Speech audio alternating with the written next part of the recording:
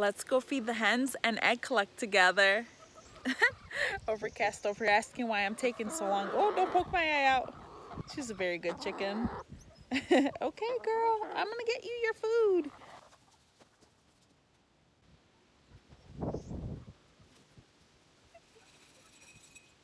Now they're perfectly distracted and I can go nab their eggs. Bertha over here drinking water. She's one of my thicker chickens. What a capital K. And she has a bodacious beard that jiggles whenever she runs.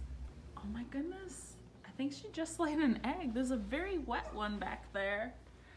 Hi, girl. How you doing?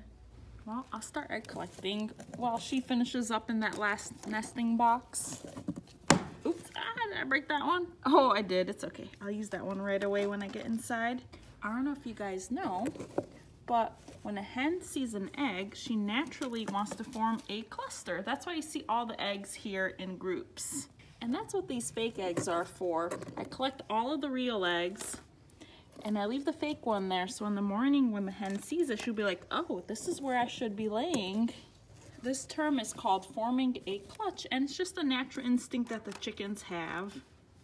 And I clearly take advantage of it by putting the fake eggs in there because I used to go Easter egg hunting every day for eggs. And by the way, the egg that she laid is so warm and it dried off real quick.